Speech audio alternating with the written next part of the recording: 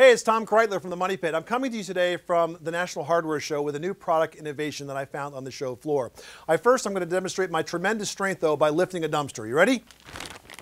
That's it. If you've got a home improvement project that generates trash, but it's not quite big enough for a full-size dumpster, you can try this. It's the Bagster dumpster in a bag from Waste Management. It unfolds to hold up to 3,300 pounds of project debris. Then it's gone in a flash with an easy-to-arrange pickup from Waste Management. You just buy the Bagster at your local home improvement store and you stow it until you're ready to start your project.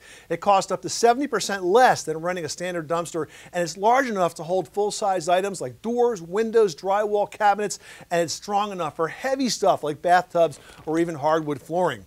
When you unfold it, it's about the size of the back of a pickup truck, so it handles up to 3 cubic yards of material. Now, the Bagster dumpster in a bag is great for kitchen or bathroom remodels, for garage cleanouts, outdoor projects, and more. You'll find it at the Home Depot, Lowe's, and other home improvement and hardware stores, and on Amazon. To find a retailer near you, just visit thebagster.com. Money Pit.